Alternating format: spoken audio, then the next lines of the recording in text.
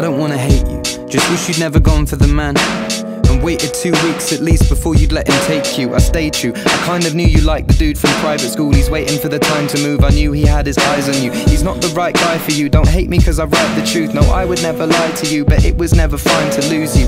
And what a way to find out, it never came from my mouth. You never changed your mind, but you were just afraid to mind out.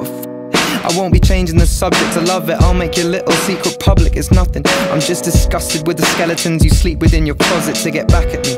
Trapped and I'm lacking sleep. Fact is you're mad at me because I backtracked so casually. You're practically my family, if we married then I guess you'd have to be. But tragically our love just lost the will to live. But would I kill to give it one more shot? I think not. I don't love you, baby, I don't need you, baby, I don't want you, no.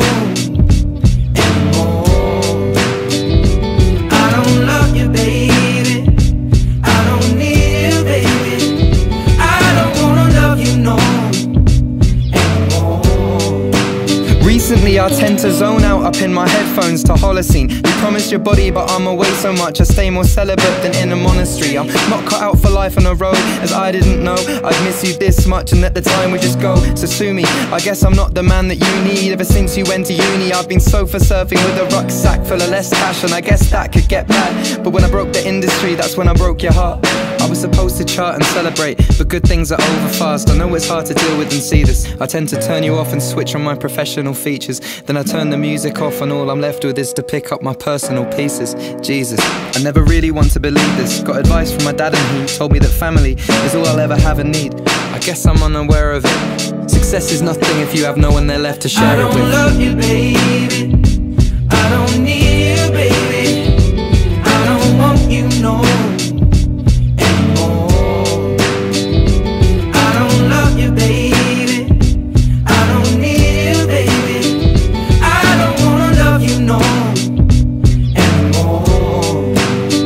Since you left I've given up my days off. It's what I need to stay strong. I know you have a day job but mine is 24/7. I feel like writing a book, I guess I lied in the hook, cause I still love you and I need you by my side if I could. The irony is if my career in music didn't exist in 6 years, yeah, you'd probably be my wife with a kid. I'm frightened to think if I depend on cider and drink and light and a spliff, I fall into a spiral and it's just hiding my misguiding thoughts that I'm trying to kill. And I'll be writing my will before I'm 27. I'll die from a thrill, go down in history as just a wasted talent. Can I face the challenge, or did I make a mistake erasing?